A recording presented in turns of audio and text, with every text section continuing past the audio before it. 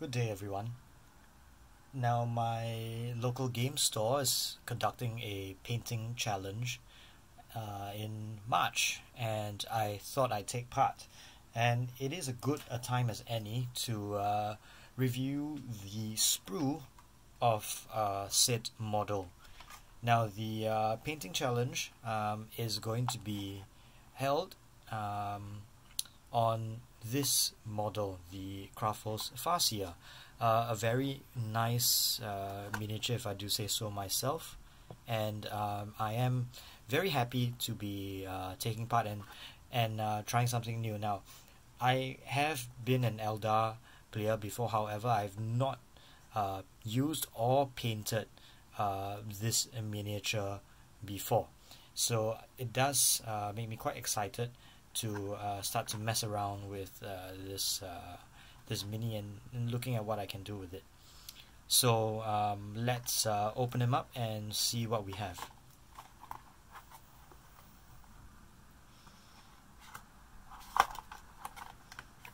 Right, again, I made a stupid mistake. Please cut away from yourself, not toward yourself.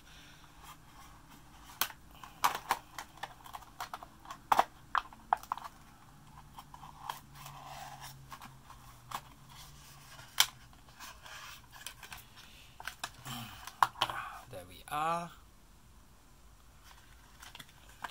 Let's see what we have. Okay. So, again.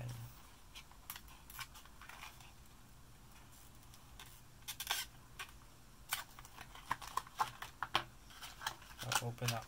Why am I just this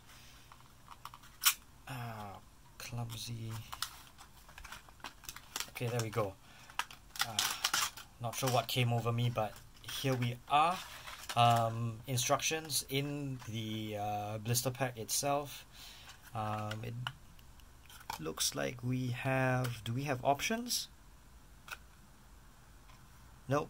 Looks like there are no options for this. He does have one melee weapon and an open hand. What else do we have? We do have a very nice scenic base. I think this is a very nice addition.